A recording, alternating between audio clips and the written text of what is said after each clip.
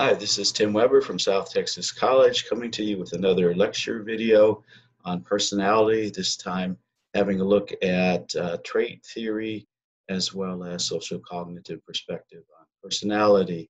And yes, having now been several weeks into the COVID-19 shutdown, I've even gotten to the point where I do lectures without a shirt, but I will not lower the camera so you won't have to look at the rest of me. Anyways, let's go to our outline. Okay, so bring up here, uh, looking at, there we go. All right, and let's see, maybe I'll just get rid of this for you. And let's get a pointer so that you can follow along as to what I'm focusing on here on the outline. Okay, so first of all, the trait perspective is based on identifying various psychological traits. When we talk about traits, these are, again, looking at the person's characteristic ways of behaving, thinking, feeling. The traits then summarize that. So trait theory then doesn't really seek to describe how a person's personality develops, but simply is a way of sort of taking a snapshot of where the person ranks on these various types of traits at any one point in time. So examples of traits would be things like honesty, dependability, moodiness, impulsivity. So all of those things, traits. So someone at some point went through the English language and came up with some 38,000 words that referred to traits.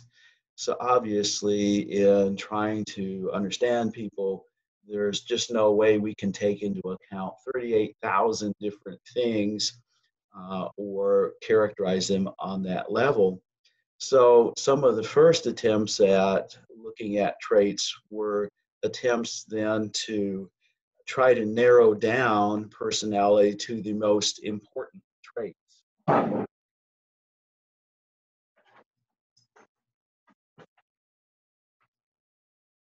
So the two-factor trait theory of Hans and Sybil Isaac then reduced personality down to two traits having polar dimensions, in other words, opposite ends. And as we look at those, you see that those two were extroversion, introversion. That's one trait, and then emotional stability or instability. So if we look at this, then if we're able to test people and see where they rank on these two traits, we can get some sense of what they're like as a person. So extroversion and introversion, that's probably a familiar concept to you. People who are introverted tend to be what? Um, Reserved, more to themselves, maybe even shy, tend to be more about thinking of things rather than doing. The extrovert, on the other hand, tends to be social, outgoing, and active in their environment. And so notice people can be anywhere from the extreme introvert to the extreme extrovert, anywhere in between. The other trait that Eysenck then looked at was stability and instability in terms of emotions. This is also something that we refer to as neuroticism, Neurotism, which we'll be looking at later in somewhat more detail. But basically, this refers to how emotionally stable the person is. Are their emotions fairly even, or are they emotionally unstable, instable, or do they have a great deal of up and down with their emotions? Do they have experience considerable unpleasant emotions? So once again, people can be anywhere between those extremes. Now, if we know where a person ranks on these two factors, then we can sort of place them into um, these four quadrants here. You might say sort of for personality, sort of mm, types of personality types. Um, for example, if we have a person that is emotionally unstable, ranks high in neuroticism, and also ranks high in extroversion, many of these other adjectives are likely to apply: touchy, restless, changeable, impulsive, and so forth. And research has bared out that yes, this tends to be consistent, okay, that these other traits also. So you might say these two traits sort of subsume these other lesser traits. Or let's say we have a person that is introverted and emotionally stable, then it was found many of these other traits are likely to apply: passive, careful, thoughtful, and so forth. Now you get four basic personality types, but I think you and I probably would agree that are there really just four personality types? And you say, no, it's more complex than that. It's more nuanced than that. But this does give us a little information about people and what they would typically be like. Oh, by the way, the pictures that you see on the left and right, um, which of the two pictures seems to be a person who is more of an introvert? If you guessed the person on the left, you'd be correct. That person may be sitting there on the beach thinking about something that would be maybe more typical of an introvert. Here we have the person on the right, obviously must be a more extroverted person, and yeah, hanging around with others and active and maybe showing off and so forth, the extreme extrovert. Okay, so when it comes to traits, then, is this something that is a uniquely human thing? Well, it turns out apparently not.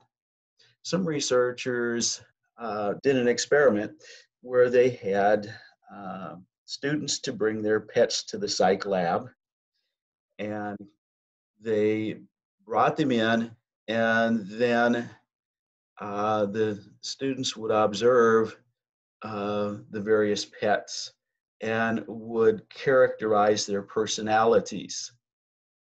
And what they found is there was a great deal of agreement in terms of each of the students characterizing the personalities of each animal in a similar way. So it seemed that there was some reality to this personality being exhibited in dogs. And so this picture here, you might have a look at that.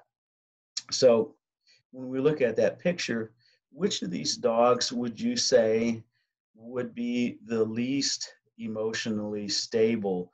The dog that is most sensitive emotionally, we might say the most neurotic, if you will. So I'm going to say, how about that dog in the middle? That dog seems real sensitive, right? Emotionally sensitive. On the other hand, how about the dog that looks to you to be maybe the most extroverted of those dogs? And you're probably going to say, well, it's got to be either the dog on the right or the left. And I think a lot of people, and my classes when we do this, a lot of people say, I think it's really that dog on the left, that one there. And just look how friendly it seems, right? It just wants to interact with you. Yeah. What about the dog that is the most emotionally stable? The dog that seems to have the most even emotions? In my classes, a lot of times they'll say, well, what about that dog here on the right? Look at that guy. Looks like that guy, you could just do anything to him and he's just like, I'm fine with it. He just rolls with it, you know? And so just looking at even a photo snapshot of dogs, you might be able to kind of characterize their personalities and find that a lot of people would agree with you. So when we think about this, that kind of then maybe leads us to the question about, well, just what leads different dogs to have different personality traits.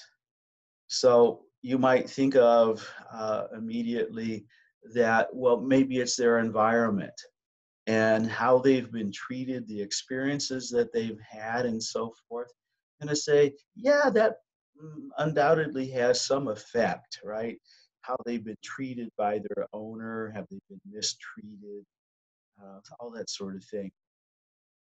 On the other hand, we'll have to admit that genetics seems to have a significant influence. Think about various breeds of dogs. Are various breeds of dogs known to have certain personality traits?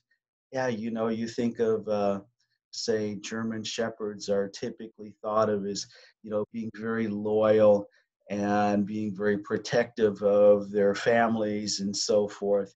Other breeds thought of as, being maybe more easygoing and you name it, right? And so that's sort of a genetic effect. Now, having said that, even within a particular breed of dog, you will find variations. But in many cases, that seems to be a family trait of that dog. And when you're looking at puppies, deciding what puppy you want to adopt or get, a lot of times it's really nice to know about what was that dog's parents like, what was their personality. And so again, we're looking at the influence of genetics. And so when we look at this in terms of people, we're going to note the same thing, that genetics has a significant influence on personality, just as the environment may have some influence as well. So, how do we assess personality traits? We typically use personality inventories.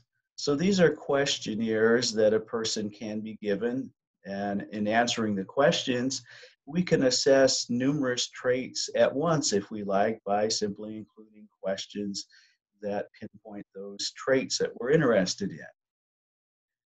One of the most widely used and researched tests of personality is the MMPI, the Minnesota Multiphasic Personality Inventory. So the MMPI was originally developed to help identify and diagnose psychological disorders. It is an empirically derived test. In other words, they used scientific methodology based on real world observations to come up with this test. The way that they did this was that they first of all gathered a group of people, and half of whom had been diagnosed with various psychological disorders, and half of whom were shown to have no disorder. So they then came up with over 1,000 different questions that could be answered by these people that potentially might have something to do with psychological disorder. And then after all of these individuals answered the questions, they sorted them into questions that were answered differently by people who had psychological disorders as opposed to those who had no disorder. So those questions were kept to be part of the test. They also observed what questions were answered differently by people having different psychological disorders. So these questions could then be used to help distinguish between various psychological disorders. Those were also retained for the MMPI. So we end up then with an MMPI that has, what is it? Last time I looked, over 600 questions, a lot of questions, but it gives us some indication about psychological disorder. So when we look at the results of the MMPI, that is then plotted on 10 different scales that you see here. Some of these may not be exactly what you might think they are. So if you want to really know about them, you need to do a little bit of background reading on that, what they actually represent. But the thing to really note here is that when scores reach a certain range, the clinically significant range, this suggests the presence potentially of some psychological disorder.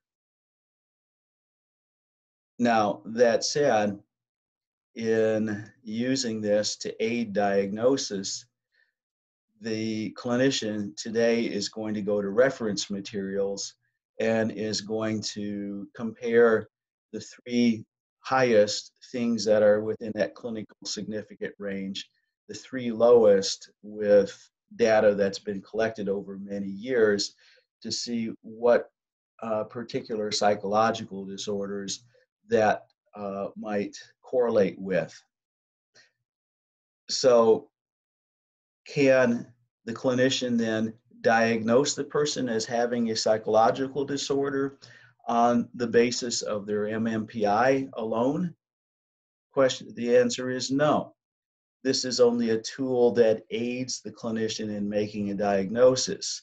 To properly make a diagnosis, the clinician needs to what? Have a history of that person's behavior, observe the person's behavior in the present, um, use other psychological tests to also to look at that.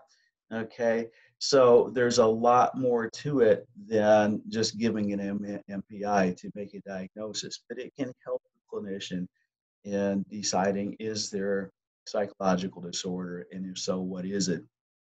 How should it be labeled, if you will?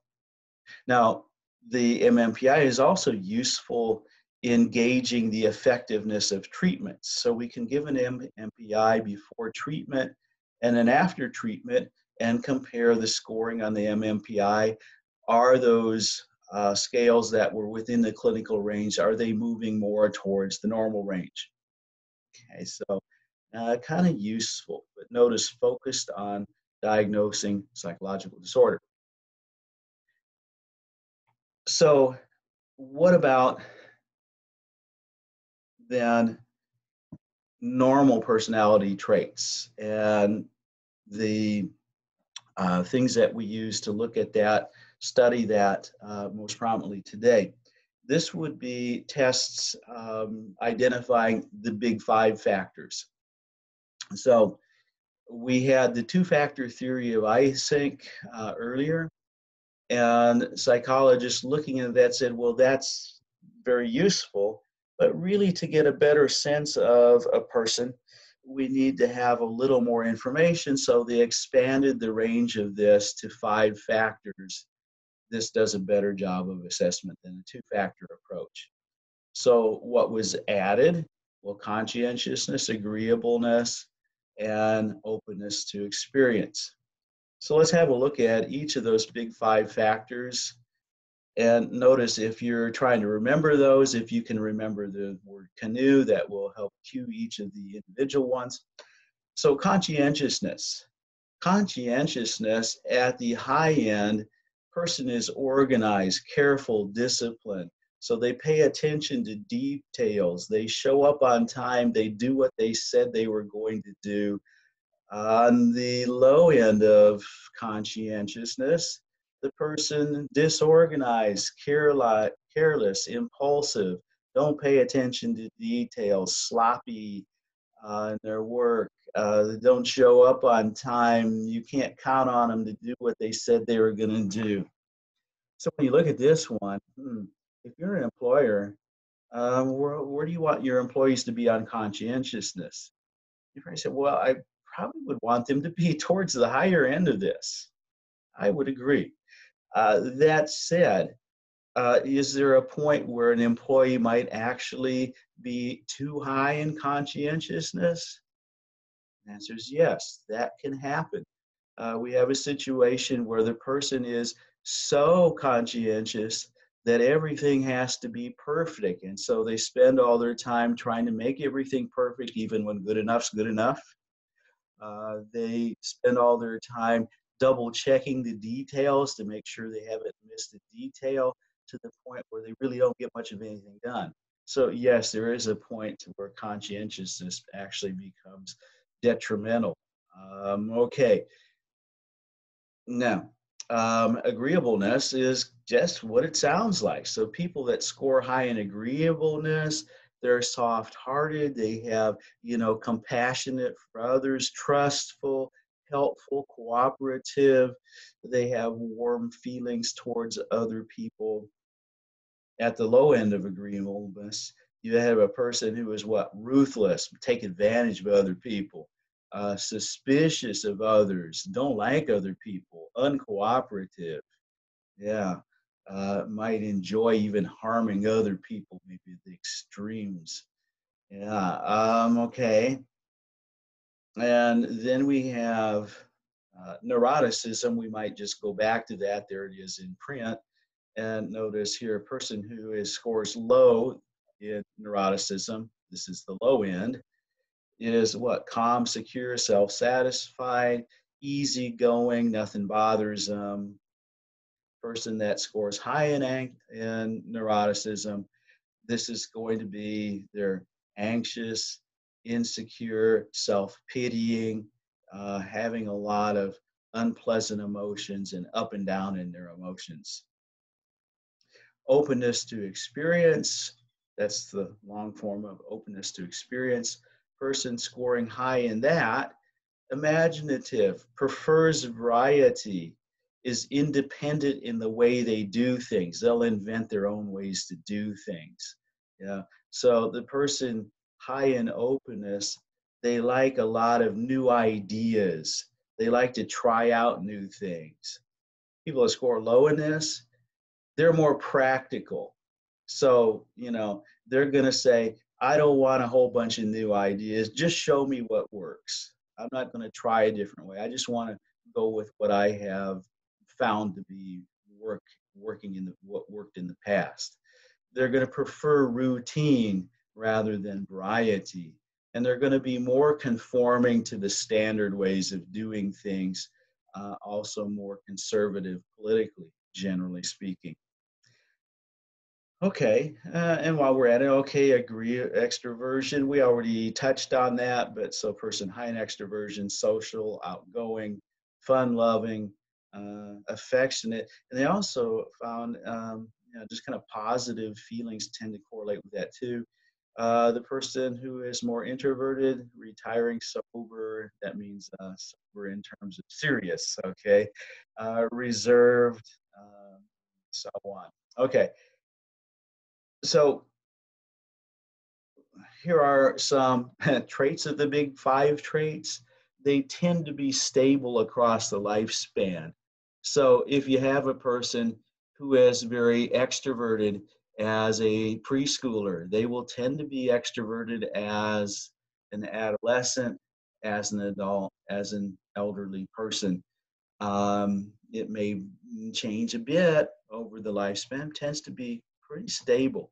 Okay, and the same for all the other traits. Now, there are some slight trends. Yeah, people tend to get more agreeable as they get older. You might be surprised there, but look into why that is.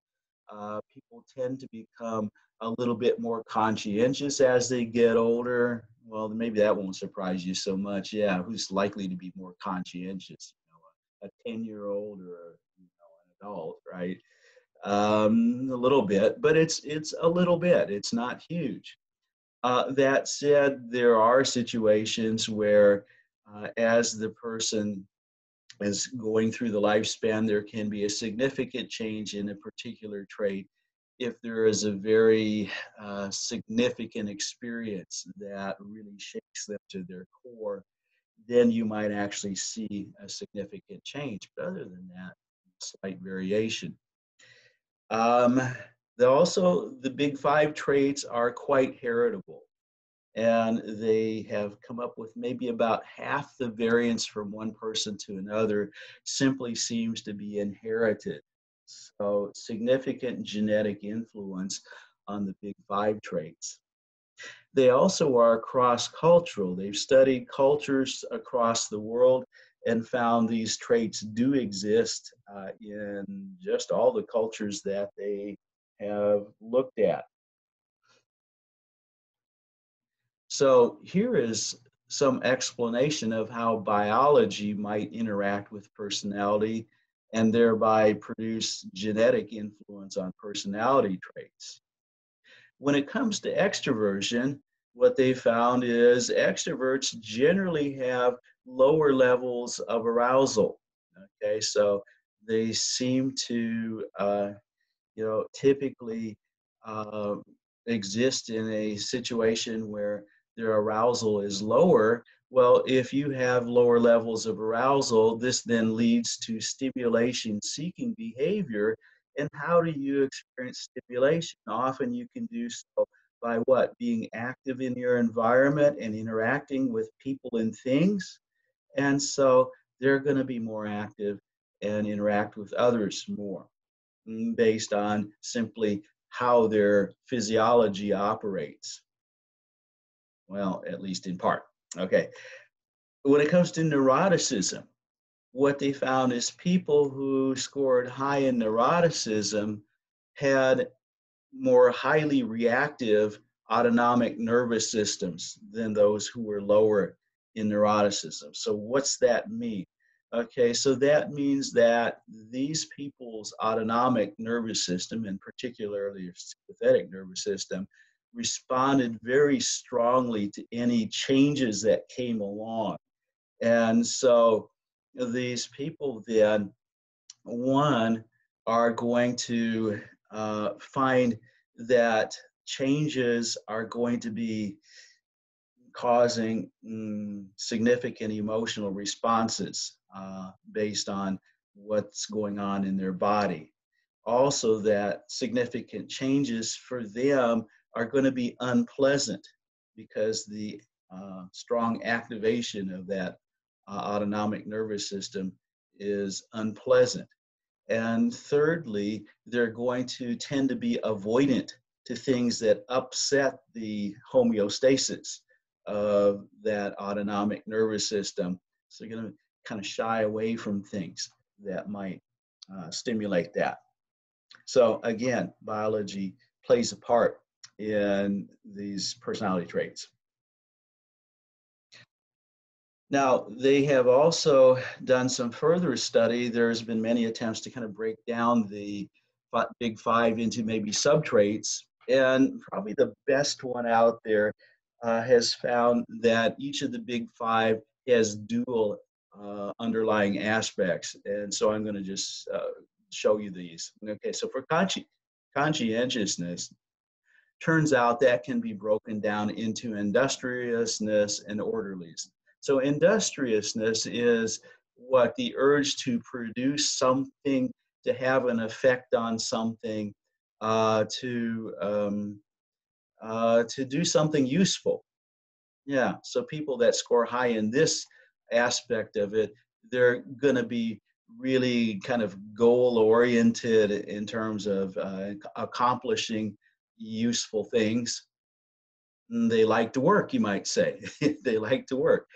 Um, Orderliness has more to do with what? Having things organized in, you know, it has more to do with doing things in a consistent kind of way. All right. Again, a person might score higher in one of these or the other when scoring high in conscientiousness, or maybe in both. Obviously, scoring low in conscientious, they might score low in one or both of those. Agreeableness can be broken down into compassion and politeness. I think this is kind of interesting. So there's two aspects of it. Compassion, sort of that inward feeling, right? That, yeah, I can sort of empathize with other people, particularly if they're suffering. Politeness is more an outward sort of thing. And so, you know, doing things according to the culturally approved way and so on. And so notice that you could be polite but not compassionate. Okay. I suppose you could be compassionate and not polite as well. But in fact, some people that score high in agreeableness, it may have more to do with politeness than compassion. But others, it may be both. Neuroticism turned out to break down into withdrawal. So the person avoiding things that might be upsetting emotionally, as well as volatility. So just the emotions readily erupting when there are various challenges and so on. Openness to experience broke down into openness, just, interest in new and different things and variety, and intellect. Now, intellect, um, interest in ideas, new ideas, and thinking things through. It doesn't necessarily correlate with high intelligence. There's some correlation that people tend to score higher in this if they're higher in actual intelligence, but it doesn't necessarily go together. It's more an interest in intellectual pursuits and thinking about things. Then extroversion broke down into enthusiasm and assertiveness. So notice, yeah, people that score high in extroversion uh, very frequently tend to be also highly enthusiastic, although not necessarily so. They might also be higher in assertiveness. Assertiveness is what having an effect on your environment as well as expressing yourself in your environment. So notice that this one, there's a little overlap with low neuroticism here with enthusiasm. In fact, there's all kinds of overlaps, but that's one of the more significant ones. Okay, so now what do differences in these things mean? Well, one way we can illustrate this is related to gender differences.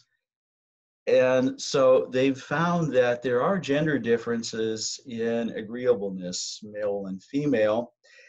You see on the diagram here that in general, males score lower in agreeableness. It's about half a standard deviation for those of you guys who've taken your stats and know what that's all about. So it's not a huge difference across the board, but it is, significant. And these things become significant at the very extremes. So if we take, say, 100 people just gathered at random in a room, half being male and female, and we look to see, well, who is the most agreeable in the room, we're going to find that almost always the most agreeable person or two is going to be female, shown at this, yeah, that kind of represents this upper end of agreeableness, high agreeableness. So more females up there, almost in any group, is going to be females if it's a significantly large group. On the other hand, if we look at that group of 100 people just selected at random in that room and look to see who is the least agreeable, almost always it's going to be one or two males, okay? And so that's shown down here at this end of the distribution, okay? Now, you might say, well, in the middle ranges, that probably doesn't make a whole huge amount of difference, but the extremes, yes. The extremely agreeable person might be at risk for being taken advantage of by other people. On the other hand, people that are extremely disagreeable, wow, yeah, watch out when they're around because, yeah, they're not gonna be so much concerned about how you're gonna end up. And in fact, they may have some sort of unpleasant feelings towards other people and readily might move to take advantage of other people. So that's significant when we get to these extremes. And this also seems to play into the prison gender gap. If you look at inmates in federal prisons, you'll see that 93% of those inmates, male, only about 7% female.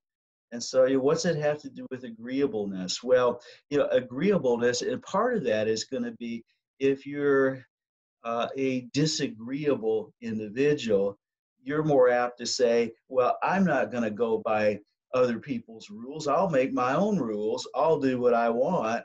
And if it's a matter of breaking the law, who cares?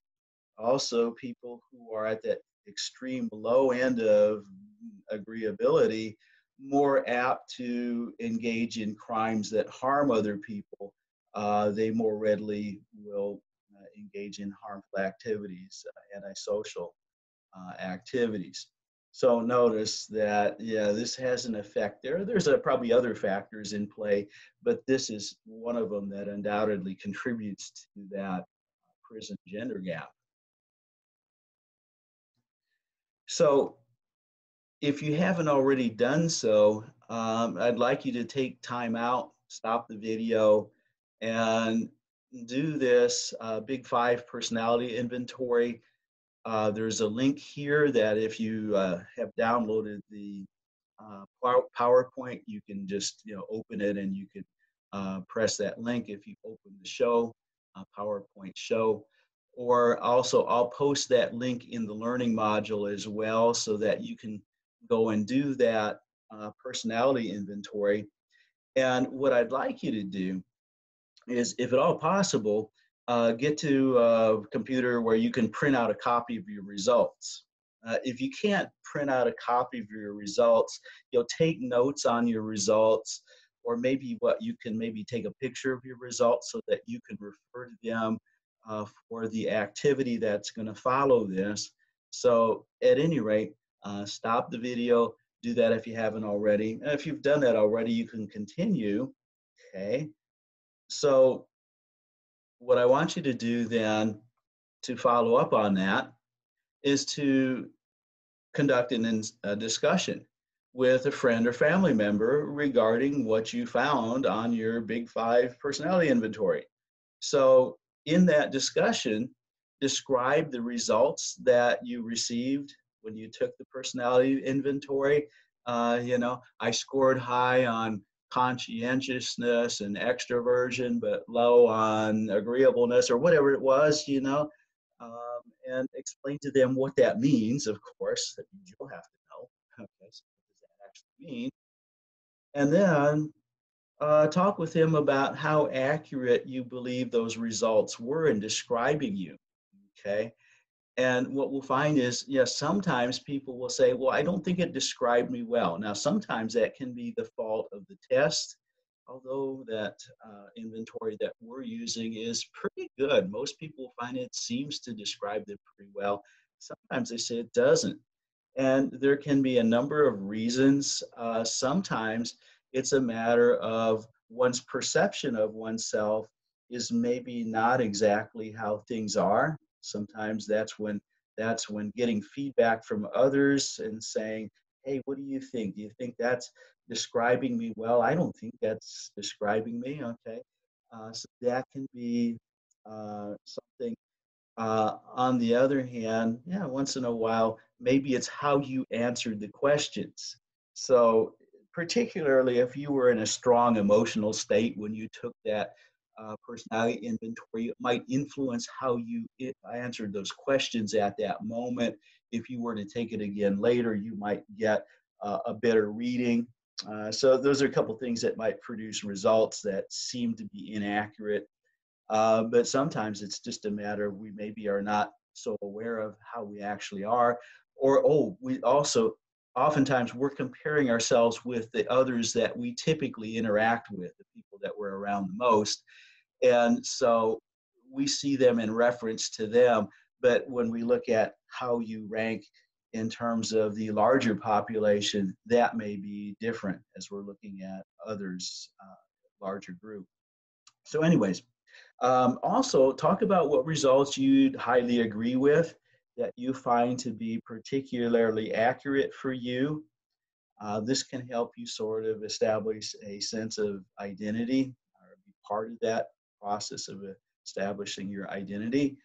Um, then talk about, well, how will your results in this discussion be helpful?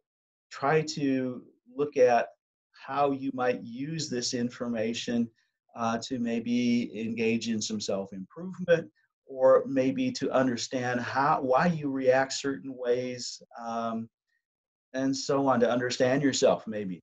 Okay, so talk about that. So do that. Okay, now I'm not going to, take a score on that, at least not at this point where I'm making the video. I might require it later, but do it because you're going to find it to be useful.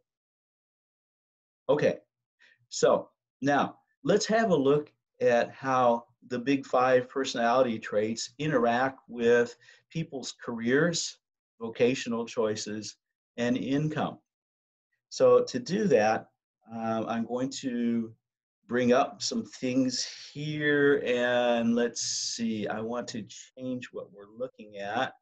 So let me see if we can go here. Okay, so in 2017, a number of researchers, including Dennison, Wiebke, and Haneke, and others, published an article in Psychological Science and entitled "Uncovering the Power of Personality to Shape Income." Okay, so what they did is they had a group of 8,400 people that they examined and compared people's actual personality traits to their personality demands of their jobs and their earnings. So here's kind of their conclusion. This is from the abstract of the article. They concluded individuals can earn additional income of more than their monthly salary per year if they hold a job that fits their personality. Thus, at least for some traits, economic success depends not only on having a successful personality, in quotes, but also in part finding the best niche for one's personality. Okay, so I want to point out something here. So what they're saying is, if you match your job choice with your personality, you're going to earn more money. Now they're stating it here as being cause and effect. Here's an example of something I warned you about back in chapter 1 in evaluating correlational research. This is a correlational study correlating people's income with their job demands and personality. We can't say this is cause and effect, but they're stating it as if it's cause and effect. You have to watch out for that. We can't say this is cause and effect, although it suggests that, hey, this might be something worth paying attention to. Maybe they better could have said, our hypothesis based on the outcome is that individuals can earn such and such. Okay, so that aside, notice we're not sure if this is cause and effect, but it's pretty strong correlations, and it might be something you want to pay attention to. So then let me take you to this, okay? So here we're going to look at then personality and jobs, first of all. So it turns out that people who do various jobs tend to rank at certain places on the personality traits. And for example, let's just try a few of these. So when it comes to extroversion, who do you suppose would tend to be higher in extroversion, an actor or a bookkeeper? And if you guessed actor, yeah, actors tend to be higher in extroversion than bookkeepers. What about agreeableness?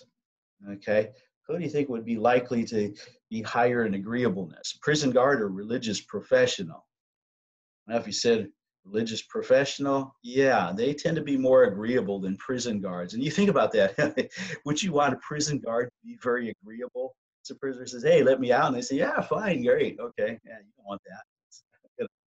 Yeah, they're not going to be prison guards for the most part if they're too agreeable. Conscientiousness. Who is likely to be more conscientious? A financial manager who's managing other people's finances, or a decorator? And you say, yeah, financial managers, turns out, tend to be far more conscientious on the whole than decorators. And maybe you've been around a few decorators and you can't always count on them. It just seems to be kind of typical. I'm a stereotype, but there's some validity to it based on the research about this.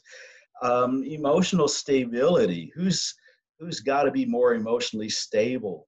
A firefighter or an embroiderer who puts, people's initials on their T-shirts and what have you. And of course, the firefighter has to be more emotionally stable. And indeed, if we look at firefighters, they will tend to score higher on emotional stability. How about openness to experience? Farmhand or actor? Actors tend to score real high on that. They're always interested in new ideas and new ways of doing things and so on. Farmhands tend to be more practical, and let's just find out what's the way that works to get that done. Okay. Now, I thought this was interesting. So, what about college professors? How do they tend to rate on these big five traits? And so notice the ratings here on a 7-point scale. So the highest scores would be closer to 7, and the lowest score is closer to 1. Okay. And notice, yeah, pretty high on extroversion. Okay. Um, Agreeableness, kind of sort of in the middle. Okay.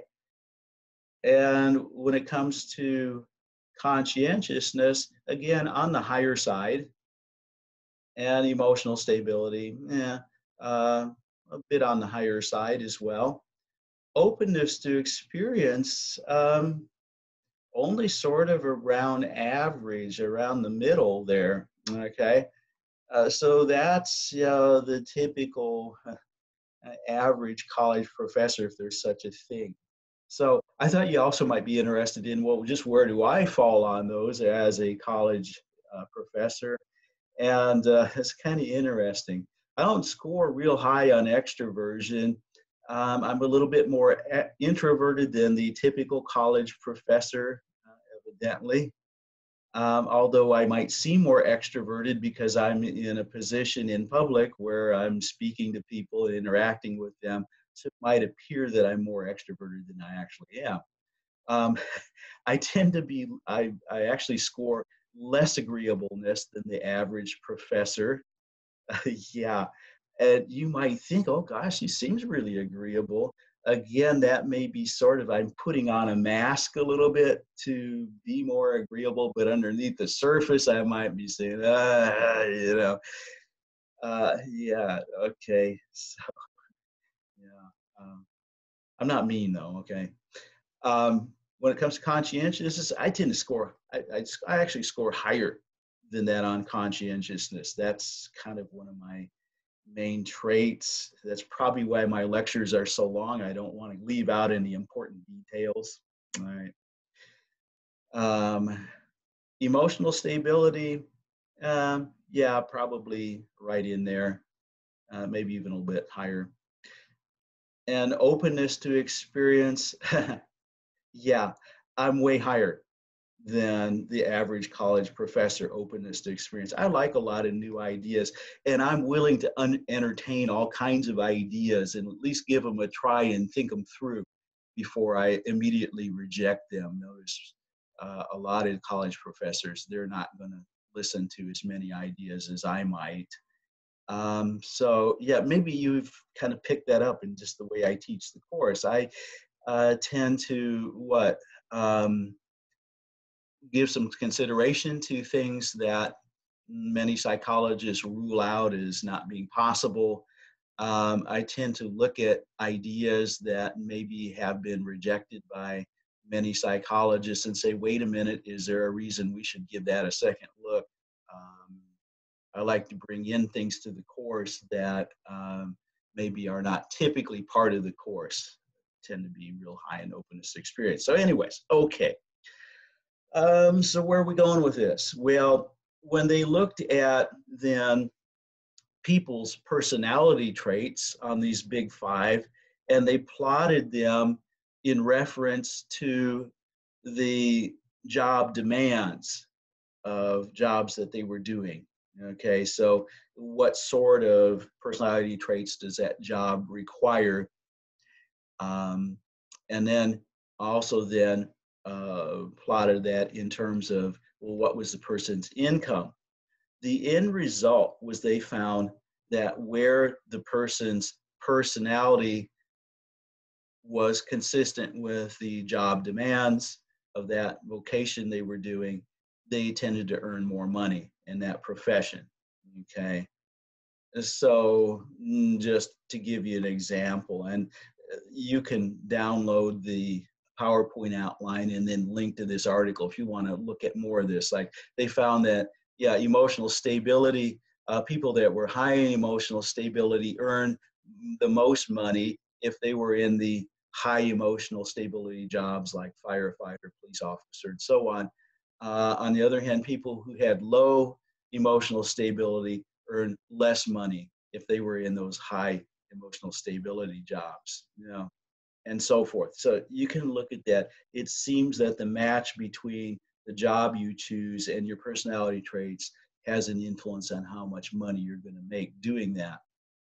So I also included a link to this website, and this gives you, as they tested people in various professions, how did they typically score in these various personality traits? Okay, so how did the average person score in that particular vocation? This is fun to play around with, because what you can do is for each of these personality traits, you can click on that trait and it will organize those numerically from the lowest to highest or highest to lowest scores on those traits. So, as a matter of fact, we'll just play around with that for a minute here. Okay. So this first column is extroversion. So, yeah, what jobs did people typically least extroverted, least demanding in terms of extroversion? Bookkeepers, librarian, filing clerk, farmhand, laborer, um, office hotel related cleaner, I guess that would be kind of cleaning person, accountant, bookkeeping clerk, physical science technician, computer assistant, um, manufacturing laborer, crop grower, building structure cleaner, electrical mechanic, so on. Turns out you don't have to be evidently too extroverted. You can be kind of introverted to do those pretty well. On the other hand, what jobs did people tend to be the most extroverted? Actors of all kinds, that matter, film or stage director, insurance representative, insurance salesman, official employer, a real estate agent, manager of restaurant, hotel, business professional, composer, musician, singer, high in extroversion, personnel or career professional, social work professional, teaching, personal care worker. All those tended to be high in extroversion. Let's have a look at agreeableness. So in what jobs did people tend to be least agreeable? Armed forces, prison guard, police officer, firefighter, safety inspector, health inspector, forestry worker, government, tax official, author, journalist, writer, protective services worker, doorkeeper, watch person. That's like a bouncer, isn't it? Electrical assembler, so on. Okay, so people least agreeable in those kinds of fields. On the other hand, in what fields were people most agreeable? Religious professional, personal care worker, special ed teacher, social worker, psychologist, teachers of various kinds, photo sound equipment operator, travel agent, uh, personal care workers, nursing associates, medical doctor. Okay. This next one is conscientiousness. So I want you to notice something. Okay. Here's the highest scores in conscientiousness. Whoops, here's the highest scores. Ooh, here we go. In the sixes, notice lowest scores are in the fives. Yeah. So, yeah, go on down there. So, what's that say? What's that tell you? Ah, there's not a lot of jobs for people that score lower than a certain level in conscientiousness. If you haven't reached that level, chances are you're not going to have a job. Okay, let me see if I can get back to the top of the list here. So let's look at the jobs that correlated with the highest levels of conscientiousness.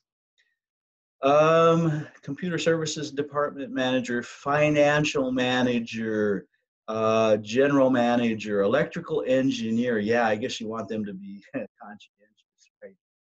Not mess up your electrical system. Judge, librarian, medical doctor, optometrist, business professional, bank teller, dentist, lawyer. Yes, those people tend to be most conscientious. On the other hand, who tend to be least conscientious, decorators and designers, taxi drivers, mail carriers. That's kind of scary. Mail carriers tend to not be that conscientious. Maybe that's why you get mail that goes to somebody else. Okay, concrete placer,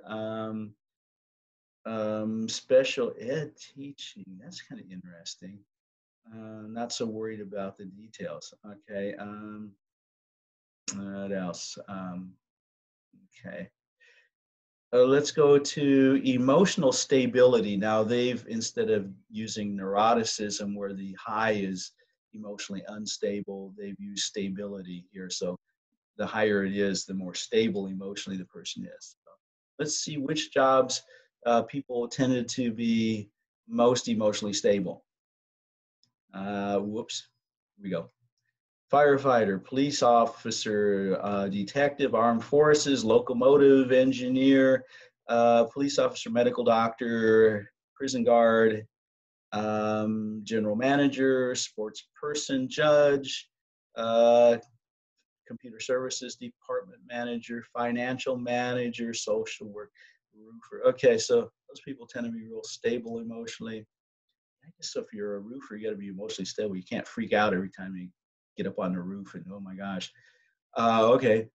In terms of who least emotionally stable, seems that you can get away with that if you're cleaning buildings, if you're working with bleach and dye machine operator, administrative secretary, sewer, embroiderer, bookkeeper, concrete placer, lift truck, that's like a forklift driver, farmhand, so on.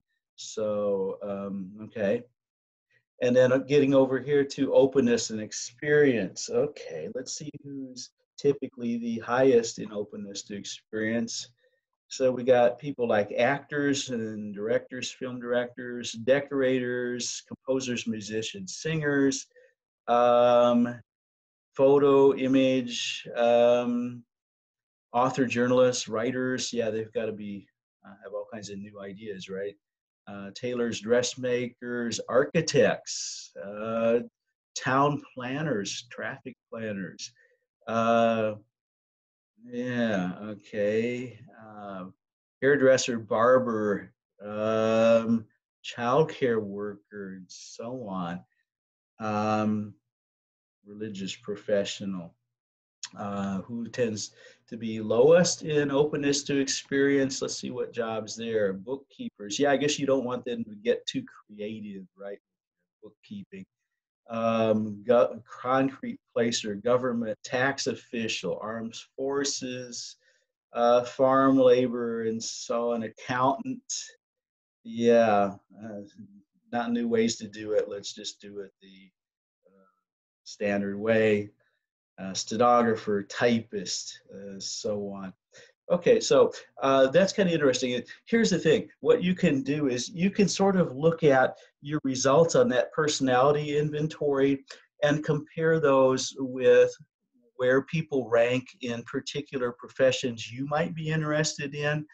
This may give you some sense of, yeah, if I go into that, am I going to be in the higher wage earners in that particular profession, or am I going to maybe not be as earning as much as some of my colleagues who are more typical in personality for that particular profession?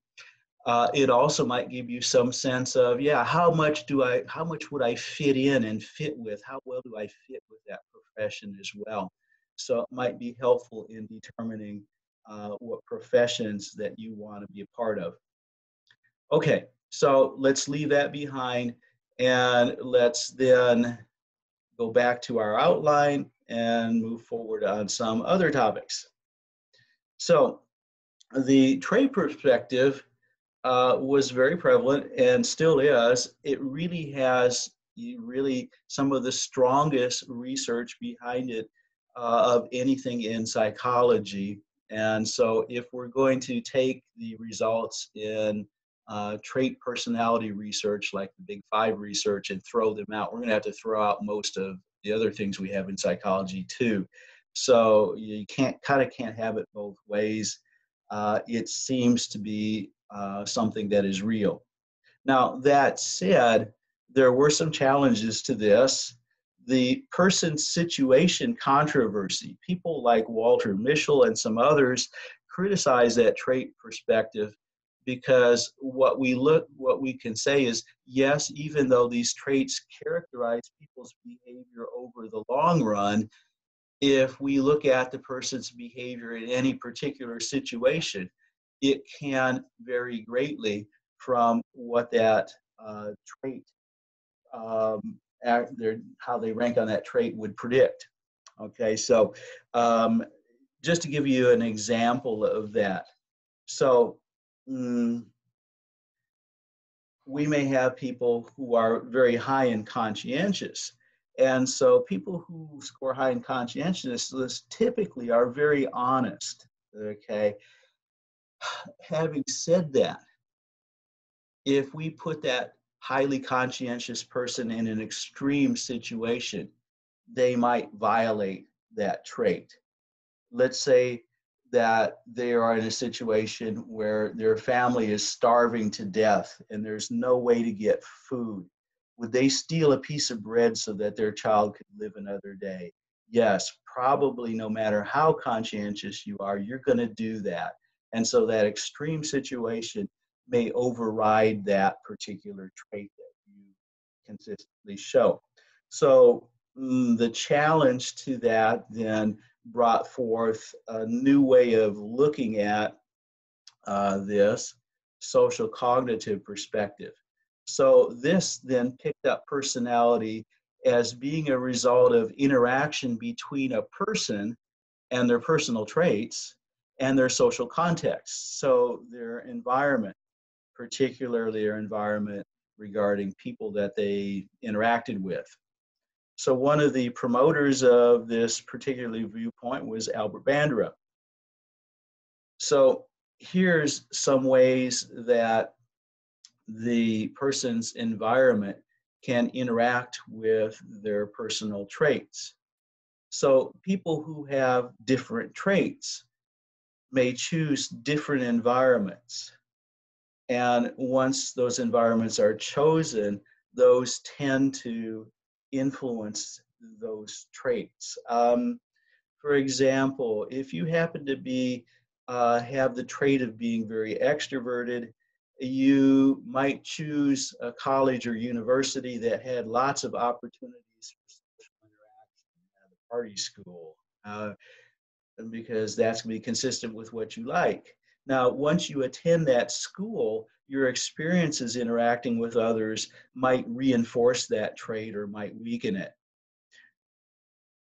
Another example, our personality traits that we have might shape how we react to events.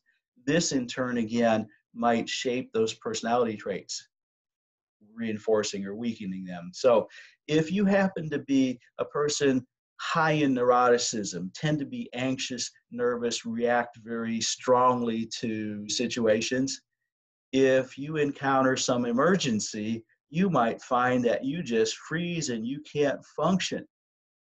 And so you're going to say, I'm going to do whatever I can to avoid those situations. And this then may reinforce that personality trait. Now, on the other hand, if you're a person who tends to score low on neuroticism, you tend to be calm and easygoing. In that emergency, you might find that you actually function very well. You were able to take the lead in helping people. And so you say to yourself, then, you know what? I think I'm going to get into work where I can use that as an advantage, make a contribution. Once you get into that kind of work, your environment may again reinforce that personality trait, or it may alter it in some way. Also, our personality traits shape the situations that we encounter. So, how we view and treat people influences how they treat us. So, let's say you're a person who's very high in agreeableness. So, what are you going to do? As you go around campus, you're going to smile and say hi to people. And what are they likely to do? Smile back. And they're going to, say hi. And so you're going to say, see, I'm right. People are nice, people are good. And so this reinforces your view about personality and your agreeableness. Now, on the other hand, if you're real low in agreeableness, you're going to be going around, maybe you're actually giving people ugly looks and saying ugly things towards them. And how are people going to respond to that? They're going to avoid you, or they're going to bounce off of that and say something negative back to you, and you're going to say, "See, I told you people were like that. Yeah, people are not likable." And so that may reinforce that trait. So there's this interaction between our personal traits and our environments that's pretty evident. So what Bandura then proposed is what he called reciprocal determinism. Hey, it might be nice to have a little pointer here. Let me get that going. Okay. So while you digest that word. Okay. So what is reciprocal determinism? Well, this is the idea that behavior, internal personal factors, and environment, each of these factors influences the other to determine our current personality. Okay. So they have a reciprocal, in other words, each one influences the other to determine where we're going in our personality. So, what are these internal personal factors that are part of that? That includes cognitions, how we process information about the world in terms of our beliefs, our values, our expectations, what we think is going to happen under various circumstances, our thought habits, how we typically think about things, as well as what we might look at in terms of those personality traits. So all of those personal factors then interact with our environment to shape our personality. They also interact with our behaviors. On the other hand, our behaviors can exert an influence on these internal personal factors, so can our environment, and it goes round and round. So just as an illustration of this, here we have a young lady in the picture bungee jumping.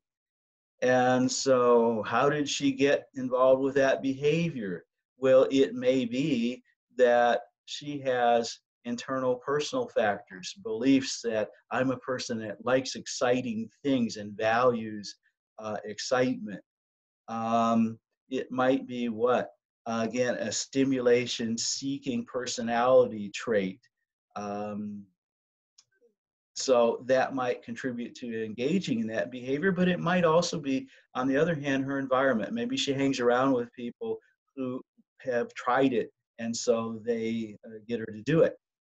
Now, once she does so and engages in that behavior, that can influence how she thinks about herself and reinforce or weaken her ideas about being a person that likes exciting activities. It also might influence her environment that she chooses. If she finds that, hey, I hate that, I don't know so much of those people I've been hanging around with, I don't seem to be very much like them. Maybe I'm going to hang out with some other folks that are more like me. Okay, see how that happens.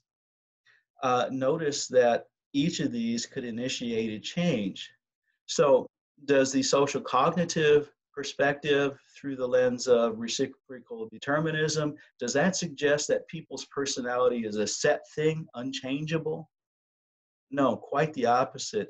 This suggests that personality can be a constantly evolving thing throughout the person's lifetime. Okay, so one of the things social cognitive psychologists then began to get involved with was to investigate various cognitive factors and how they had an influence then on our behavior, as well as how it had an effect on our um, environments that we choose. So one of the things they studied was personal control. Okay, and so this is characterized as either internal or external locus of control. So where does the person believe, uh, what does the person believe controls the events that they encounter in life? So an external locus of control, that means that the person perceives that it's chance or something outside themselves that controls their fate. So external locus of control means that I don't have much control. It's something outside of myself, whether it's chance, fate, luck, whatever. Okay. Internal locus of control, that's the perception that we can influence the events we experience. We can control the outcomes that we experience. So internal locus of control says, what I do makes a difference. External, what I do doesn't make any difference, doesn't matter. So they then studied how does this interact with the way people actually behave, and they found some really interesting things. So they found that people with an external locus of control were more likely to ignore safety procedures than people with an internal locus of control. And the classic experiment on this, they went to a construction site and found volunteers who were willing to be part of their experiment. They then gave them a personality inventory regarding the locus of control and put that aside, didn't look at it until after they had observed the construction workers on the job site. And what were they looking for? Did that construction worker observe the safety procedures as they should? Did they put on the hard hat in the areas that they were supposed to wear that, and so forth? After then making the observations, they analyzed those personality inventories and compared the person's locus of control with their behavior. What did they find? People with external locus of control far more likely to ignore the safety procedures, not put on that hard hat when they were supposed to, and so forth. And you think, well, why is that? Well, think about it. If you've got an external locus of control, that tells you, well, what I do doesn't make any difference. So the reasoning might go something like, well, you know, if today's the day a 2x4 is going to fall on my head and kill me, well, it's just going to happen no matter what I do. So why bother to put the helmet on? No. Internal locus of control person would say, you know, what I do makes a difference, so I'll go ahead and I'll put that hard hat on and Yeah, it might just protect me. Okay. They also found people with an external locus of control in other studies were more likely to procrastinate difficult tasks. So, for example, the student with a very strong external locus of control, they might wait until, I don't know, 20 minutes before a major paper is due to actually start on it and turn in some scratching on the paper. Uh, you say, well, why didn't they make more effort? Well, what's the reasoning? Their reasoning is, it doesn't make any difference what I do. Professor's going to give me an A or a C or an F. Well, it's all something outside of my control. They're just going to do what they're going to do. So what I do doesn't matter. Why should I bother to put in a whole lot of effort? They're just going to do what they're going to do. Okay. So you see where this really has an influence on how people do things. And by the way, also people with an internal locus of control were more likely to persist at difficult tasks and not give up so easily. Why? Well, they would say, hey, I can get this. I can control the outcome through putting in effort.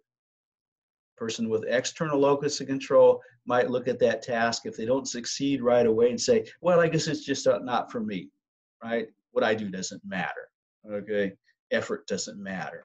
So these are significant influences on behavior. They've also done studies of self-control. Willpower is sometimes what people call it. What they found is people who evidence more self-control did adjust better to new situations, did tend to get higher grades, were more successful in relationships, socially, and more resistant to depression. But what they found is people who had higher self-control also were more likely to plan ahead in tasks that needed to be done, to plan them and then execute that plan and therefore succeed and achieve a sense of experience a sense of accomplishment. They found that self-control tended to be kind of like a muscle. If we exercise some self-control regularly, our self-control strengthens just like a muscle does. Although our self-control may be temporarily weakened if we overexert it. Take, for example, you've decided not to eat high-calorie desserts, but yet you have someone who is constantly offering them to you all day long. Eventually they may wear you down, so to speak. Your self-control eventually may erode. Interestingly, they found, though, that it does seem to replenish with rest. So we just get away from that person who's doing that for a while, regain that self-control that's been worn down. They also found that self-control developed in one area of life can transfer to other areas. So if we develop self-discipline through participation in athletics or some other, maybe playing a musical instrument, we might be able to transfer what we've learned to do to maybe our academics and studying or to changing some other habit that we have. Another cognition that they studied was learned helplessness that they actually discovered. It's discovered by Marty Seligman, Steve Overmyer, two researchers. They discovered that when people or animals repeatedly experience adverse events, bad things that happen that were beyond their control, they potentially might learn to be helpless. Now, specifically, Seligman and Overmyer had this laboratory in which they created a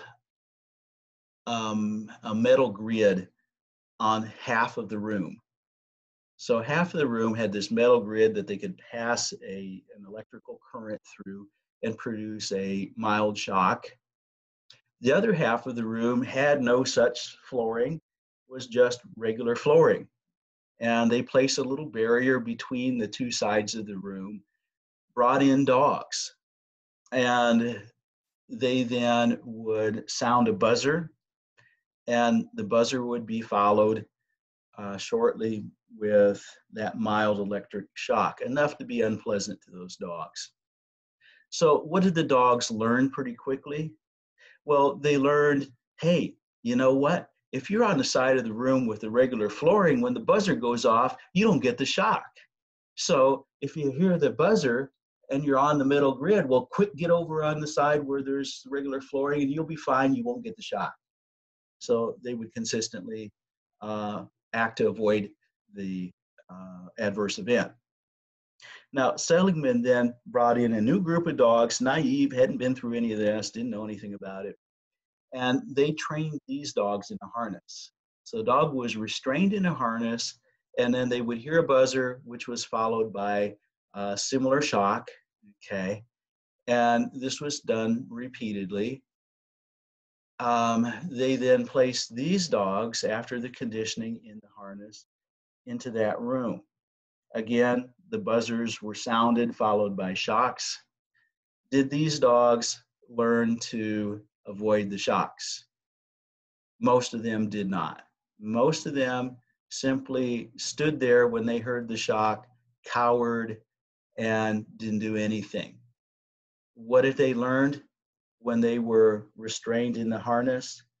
When you hear the buzzer, there's nothing you can do about it. You're going to get the shock. So you might as well just get ready for the shock. That's what they learned. They learned to be helplessness and not do anything about their situation. Now, Seligman and Overmyer then wondered, would this apply to people? Now, of course, you can't do that kind of experiment with people for ethical reasons. That said, they then began studying people and found that indeed, many times when people had a bunch of bad things happen to them over and over again, that they indeed would give up in trying to avoid future bad events, that they would just kind of become helpless and passive. So, pretty sad. Person could do something about their situation, but they just sit there and don't do anything about it. So we see this, and by the way, another example of this you may have seen if you've ever been to the circus. You've seen gigantic elephants standing there, and how do they keep the elephant where they want it to be? Well, they just take a little rope and drive a little stake in the ground, and the elephant stands there. Now, if you look at it and you think about it, the elephant is definitely strong enough that they could pick up their leg, pull that stake out, and walk wherever they want it. So why does the elephant stay there? Well, the reason is learned helplessness. The elephant has learned that whenever they put the stake in the ground, there's nothing you can do about it. How did it learn that? Well, they started when the elephant was a baby. And at that point, yes, the stake and the rope was strong enough to keep them in place. But eventually, what? They never challenge it. So they don't know that they could just get up and walk away. It's learned helplessness. Now, the other side of the story that you don't get in a lot of psych courses is there actually were some dogs trained in those harnesses that did learn to avoid the shocks. As a matter of fact, it was about a third of the dogs. So it's, even though it was not the majority, it was a significant number did. They did learn to go on the other side of the room when they heard the buzzer. So, of course, Seligman and Overmyer wondered why were these dogs different from the majority who became helpless? So they asked the dogs, but the dogs wouldn't tell them anything. So, well, maybe we could, by studying people, get some insight into this. So they looked for people who'd been through all kinds of bad things over and over again, who did not become helpless, who continued to work to overcome their circumstances. And they identified one thing that was important in order to avoid becoming helpless. And what was that? To maintain an optimistic viewpoint. No kidding you, I'm serious. So that led to studies of optimism and what it might provide for us. And they found that, yes, optimism can help prevent learned helplessness. Also, an optimistic attitude correlated with persistence, not giving up when you run into obstacles and difficulties. And they found that people who are optimistic in couple conflicts, um, conflict between husband and wife, boyfriend and girlfriend, if one of them or both were optimistic, they were more likely to resolve their conflict, continue that relationship, than if they were pessimistic in their viewpoint. Now, having said that, excessive optimism is dangerous. Yeah, okay. I mean, if you're driving down the road going 100 miles on Pecan Avenue in a car that has bad brakes and bald tires, and you think you're going to be fine, that's excessive optimism, right? Yeah. Uh, okay, so what they found is sort of realistic optimism was the best, where you were optimistic, uh, being realistic about the situation. What were the possibilities for improvement? And almost always we can find some possibility out there that is realistic. So, how do we then assess behavior in order to predict behavior if we are coming out of this viewpoint? Well, one of the things would be to recognize that, yeah, probably the best predictor of a person's future behavior is going to be their past performance in similar real world situations. So if we want to know how's a student going to likely do in school, well, what were their past grades? If we want to know how would a person do at this particular job, well, have they done that job before? If so, how did they do? Or if we want to know, is a person going to use drugs? Well, have they done it previously? Best predictor. Now, if we have no past history that is similar to what we're the situation that we are thinking of, then we might test this by setting up a realistic simulation. Okay. For example, okay, in the psychology department, when we vet people for new instructors, one of the things that we do, and I've been on a lot of those committees over the years, is we have the prospective instructor, the candidate, actually teach a mock class. And it's really interesting. Sometimes the candidate's credentials on paper look fabulous and really impressive degrees from important institutions and maybe conducted very important research and so forth. But some of those individuals come into that teaching simulation and honestly, they're just terrible. Okay. And so we know that's not a person we're going to hire. Okay. Because at STC, yeah, our emphasis is on quality teaching. Yeah. Okay. I don't know how I slipped through somehow. But anyways, but notice that can be useful. That sort of realistic simulation used by, say, U.S. military businesses as well to sort of see how would people do in a predicted prospective position.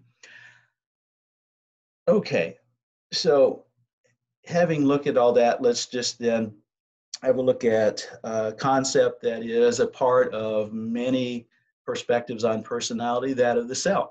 And so the self being, how does a person see themselves? How do they think of themselves? And so one element of this that's been studied is possible selves. So as we think about ourselves going into the future, what influence does that have? And we also can identify positive and negative possible selves. So positive possible selves, we look at the future and look at the positive things that might be possible for us. We might be able to say, pass this course, maybe get through college, get a degree, and get a good job, and have a great family and all that. Okay, negative possible selves, that would be the potential negative things that might be in the future. Maybe when I look at it and say, gosh, I have a parent that was an alcoholic. I could become an alcoholic. I could end up on Skid Row. I could be a complete failure, and so on and so forth. So, what influence do these possible selves have on us and our behavior? Well, generally speaking, those positive possible selves draw us towards those outcomes. On the other hand, those negative possible selves may actually draw us towards those outcomes as well. So it's kind of like this, if any of you have ever learned how to drive a race car on a circle track, they'll tell you that when you're going into the curve, where should you look? Should you look at the wall? And they say, no, don't look at the wall. Look at where you want the car to go. And so you're more likely to get that car to go there if you're looking there than you're looking at the terrible thing that could happen to you. Look at the wall, you're likely to drive towards it, believe it or not. And it's kind of like that with this. If we dwell constantly on the negative possibilities in our future, it may sort of draw us towards that rather than the positive outcomes that we're looking for. Now, having said that, um, paying some attention to negative possibilities in our future might be useful. It might alert us to things that we need to avoid, or maybe changes that we need to make in order to prevent those things from actually occurring. But again, I would recommend that we spend most of our time dwelling on the positive potentials in our future. The spotlight effect is something that they identified. They found that people tend to believe that others are paying a good deal more attention to them than they actually are. And of course, this is very evident, uh, particularly people in adolescence, about their appearance. The adolescent that maybe has a blemish on their face and a little bit of acne appears, and they think, oh my God, everybody's going to be looking at me, and that's all they're going to be thinking of. And it must look huge to them. And in fact, yeah, most of their people they encounter are not thinking of that at all. Okay. And even as an adult, yeah, we tend to have this spotlight effect. I know one time I was using the restroom before class and I spilled water on my pants and that looked a little weird. And so I came into class telling the students, hey, I didn't wet my pants now. I just splashed some water on it. I was in the bathroom. And you know what they said? They said, well, who cares? So we probably wouldn't have noticed anyway. Yeah, we tend to think people are paying more attention to us than they actually are. We should probably be less concerned about it than we generally are. Now, let's see. Shall we? I think we'll save the topic of self-esteem simply because this is becoming extremely long, and that's not something we'll be testing on. Mm, okay. We talked about self-critical thoughts as part of negative possible selves. So let's pass that. Self-serving bias. So we do need to pick that up. Okay. So self-serving bias is our tendency to accept responsibility for the good and success that we have rather than failures or bad deeds that we do. And this is very typical. So if I do well on a test, what do I say? You see, I studied, and we'll point to that. Maybe that shows I'm smart and so forth. But if we do badly on a test, yeah, well, then who's got the responsibility? Well, it's somebody else. It wasn't my fault. The instructor didn't teach it right, or you know, the test questions were not appropriate. They were too hard. It was too hot in the room. The person next to me was making some weird noises and they didn't bathe. Just any kind of thing, right? Yeah, we'll find some other reason often to explain away why we did badly. Maybe not all bad, because it kind of tends to help us to maintain some level of self-esteem.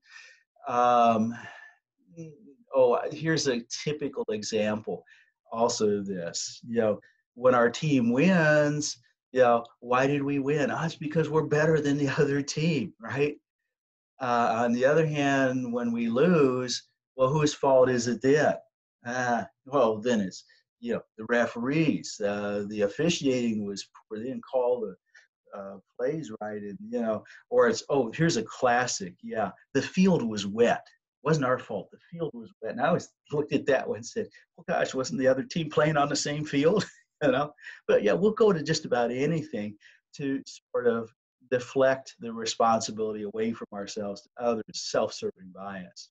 Now, this also comes in across in the tendency for most people to see themselves as being better than average. Now, statistically, that's impossible for most people to be better than average, right? But when they, for example, ask people, do you think you're better than the typical driver out there? Most people said, yeah, I'm a better driver than most people. Now, yeah, you think about that. Um, for one, yeah, it kind of makes you feel better if you see yourself that way. Now, I'm going to say there might be some other reasons for that. Maybe you're also observing hundreds of other people and comparing those hundreds of people's behavior with the behavior of just one person yourself. So you're going to see a lot more mistakes out there because it's more people that you're observing outside yourself. But even then, for other things, people tended to see themselves as being better than average, self-serving bias. So there you go. Whole bunch of stuff on personality. We spend a lot of time on it, but I think you're going to find it's going to be beneficial for you just in everyday life to understand it better, as well as if you're a psych major and you're going to go into this stuff big time. So we're going to leave it at that. It's long enough. And so best wishes to all of you, and hopefully we'll get to meet for class again.